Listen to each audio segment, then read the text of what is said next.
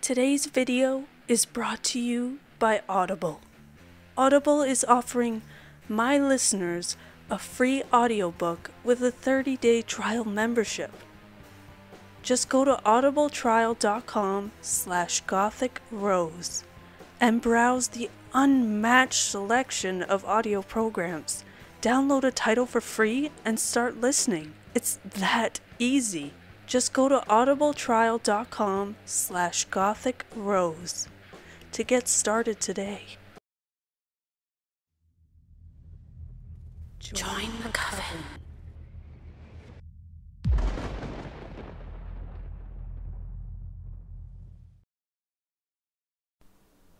The Halloween Blackout. A story written by Copperhead314.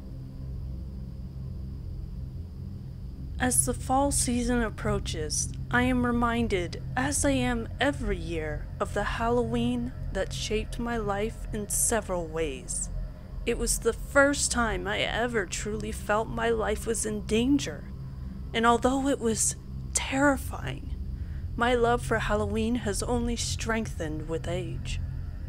Senior year of high school, my three closest friends, whom for the sake of anonymity I will call James, Tim, and Michelle, decided that we would go trick-or-treating. Yes, a group of 17-year-olds decided to go trick-or-treating. I never said we were normal. The plan was for us to meet at Michelle's house, as her parents invited us, and her neighborhood and area had the most houses. Go trick-or-treating, then sleep over at Michelle's house as there was no school the next day. I dressed as a Task Force 141 member from Call of Duty Modern Warfare 2. I was pretty into airsoft at the time and planned to join the army the following year.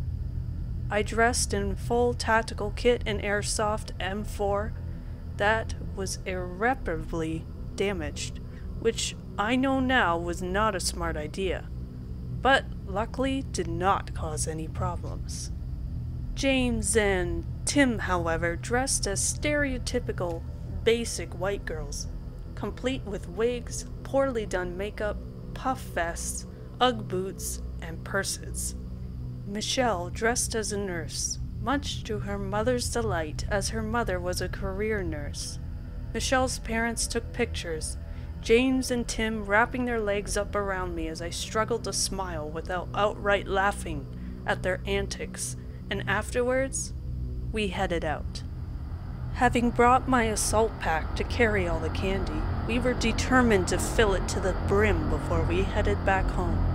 And I say with a sense of both pride and a slight embarrassment that we actually did. We ran into some of the freshmen and sophomores we went to school with, some of whom were bringing their younger siblings trick-or-treating. We walked with them to keep them company while they chaperoned their younger siblings, at one point carrying some of the little ones on our backs as they were getting tired.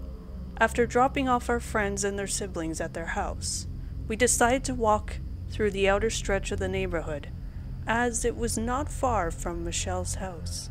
As we came to the end of the street, we noticed the house at the very end had a bowl of candy at the end of the porch, but with no lights on in the house. The house itself had the most distance from the other houses in the neighborhood, being somewhat isolated, but within 50 meters of the other houses on the street. Michelle said that she had a bad feeling about the house, and said we should just turn around, and that the bowl had most likely been picked clean. Myself and Tim said we wanted to at least check, much to Michelle's dismay. James offered to stay under the streetlight with Michelle while Tim and I approached the house. About 30 or so feet from the house, a complete power outage plunged the night into total darkness. Michelle screamed, and in the distance I could hear the screams of children and others in the neighborhood. I turned back to Michelle to tell her everything was okay, as I pulled my gas-powered pistol from its holder on my leg, as I had a light mounted to it. Disconnecting the light from the pistol, I pointed the light to James and Michelle, seeing a very scared Michelle in the arms of a clearly creeped out James. Tim pulled a flashlight from his purse and shined it up down the street, seeing that there was no one else on it. As I was about to ask if everyone was okay, I heard the door to the house creak open. As the door opened, a man in a full ghost face getup from the Scream movie series stood at the entrance.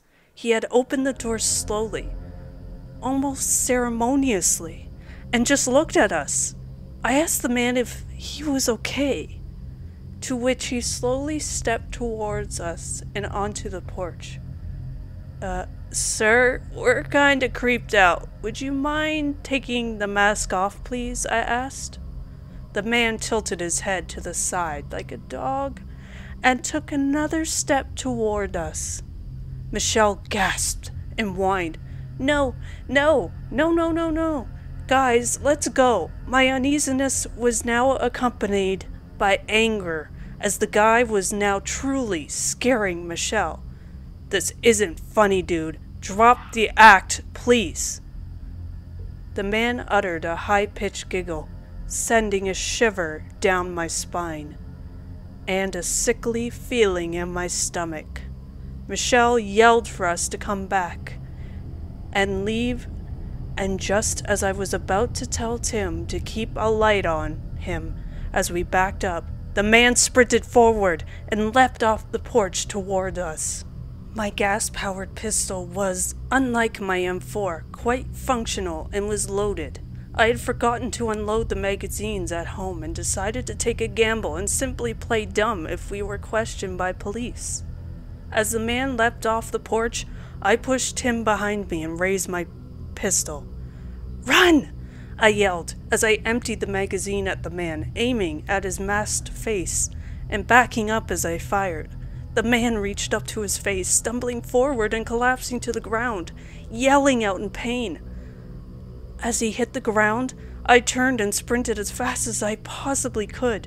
James and Michelle had taken off down the street and were waiting by the street corner, waving Tim and I frantically towards them and telling us to run. I waved them forward and told them to keep going, Tim reaching the street corner and waiting for me. The two of us caught up to James and Michelle, the four of us sprinting down the street, taking another turn onto Michelle Street and reaching her house. Out of everything, the thing that stands out the most vividly in my mind was running through the neighborhood in the dark, our flashlights dancing and waving through the darkness. Everyone's house's lights were out, every street light dark, and almost every house we passed eerily quiet. I actually had the thought in my mind of how I could probably never see something like this again, though the thought was quickly replaced by the adrenaline pumping through my veins. As we reached the house, Michelle found the door locked, scrambling at her pockets for her keys. As I reached the porch, I turned and aimed my pistol and my light out onto the street, scanning for any signs of movement, praying we had not been followed by the man in the mask. Michelle opened the door and rushed inside, Tim grabbing my shoulder and leading me through the door. As I kept my eyes on the street outside, I closed the door and locked it, hugging the wall and looking through the transom window of the door. The moonlight outside illuminated the living room and dining room through the windows facing the street, the kitchen and back of the house being dimly lit. I told everyone in a hushed voice to quiet down, shushing everyone. Michelle grabbed James, asking him if he was okay, then Tim, then me. Before she could grab me, I held her hand, pulling her behind me, shushing her and telling her I was okay.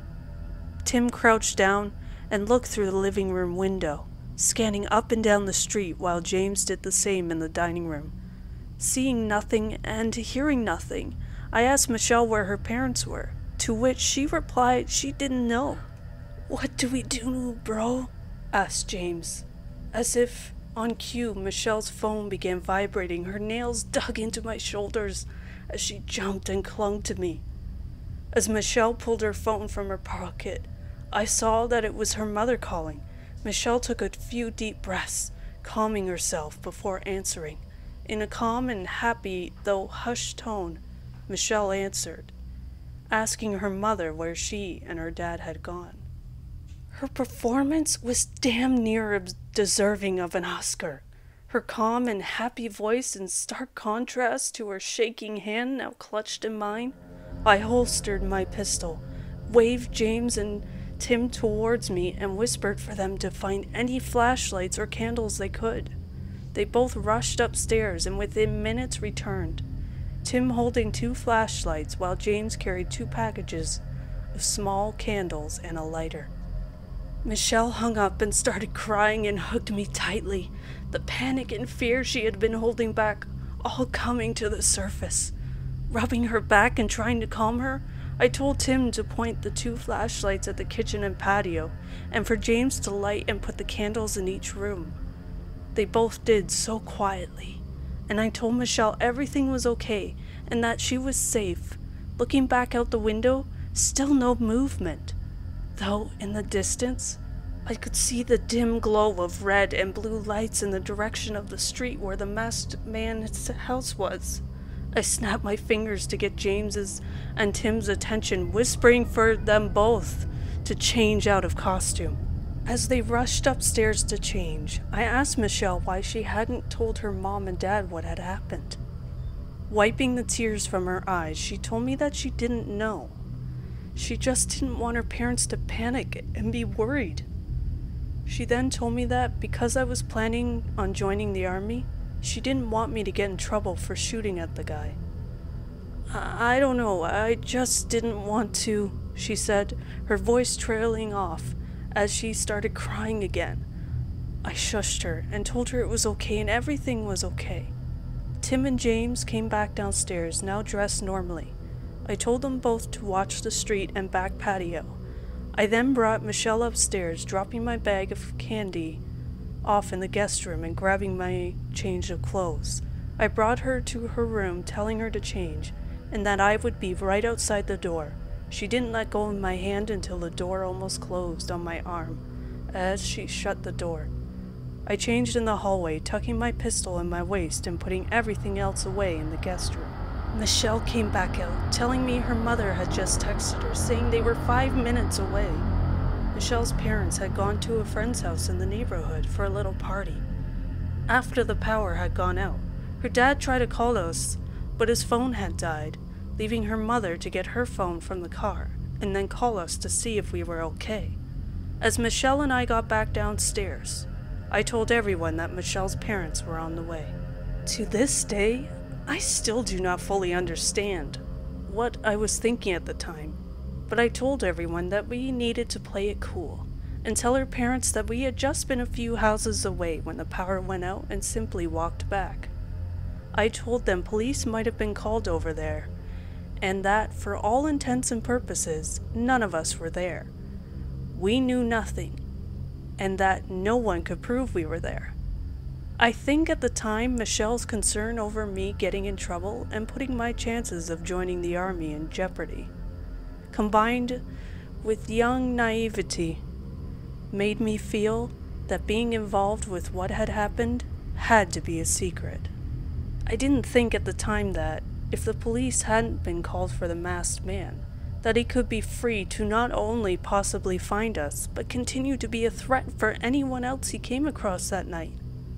Luckily, a friend of mine at the time, whose father was a police officer for the town, confirmed that the police had been called when a neighbor saw the man run at a group of kids, and after tripping and falling over, had started yelling and screaming that he was going to kill someone. My friend's dad was one of the responding officers, and told him the guy had to be tased after he rushed at the officers. A large knife was found on him when they arrested him. When Michelle's parents got home, we all put on our happy faces and told them trick-or-treating had gone well. Michelle's father took James, Tim, and I out on the patio, while Michelle and her mom started cooking dinner, as the stove was gas and still worked.